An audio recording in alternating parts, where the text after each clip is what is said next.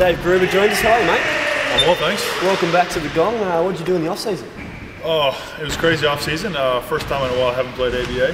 So went to the States, went to New Zealand for a couple weeks, played a little bit over there, played in China for a couple weeks. So I think there was about a 6-week period where I was in 4 countries.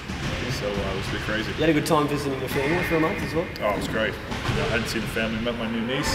I hadn't seen my new niece yet, but yeah, just relaxed, hung out with the family, and went back and had some corn and I. And you and the girlfriend or the wife went to China as well? Yeah. Well, she went with me to the States, of course, but didn't go to China. That was with a basketball thing. So unfortunately, she was back in the Gong working away. But then yeah, we came back to the Gong. And happy to be back.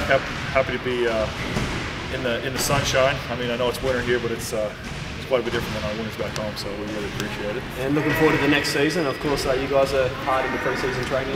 Without a doubt, we're sort of chomping at the bit. You know, obviously want to prove ourselves again. A little unfinished business from last year, so hopefully we can build on that.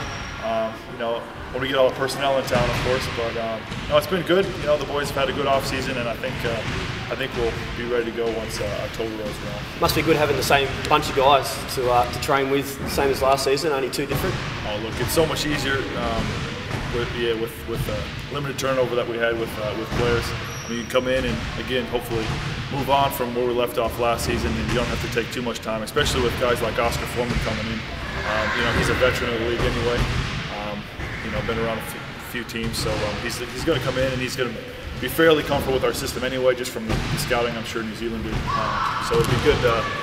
It'd be good with the guys who are returning, and obviously with him as well. You're missing Gordy at the moment. I know he's been a bit ill, but he hasn't had his presence at training. Well, he's obviously our leader, so yeah, we do miss him. But you know, Cookie and Flinny have stepped in and done fine. Look, and they explained today in training, you know, everybody's going to have to pick up the slack. You know, we do everything by committee anyway, and get a lot out of our chemistry and our teamwork. So the whole team's going to have to lift in his absence as well, just as if it was a player that went down. And back to your holidays as well. I hear you went shark diving at one stage. Did went for a shark dive up in Manly at the aquarium. Loved it.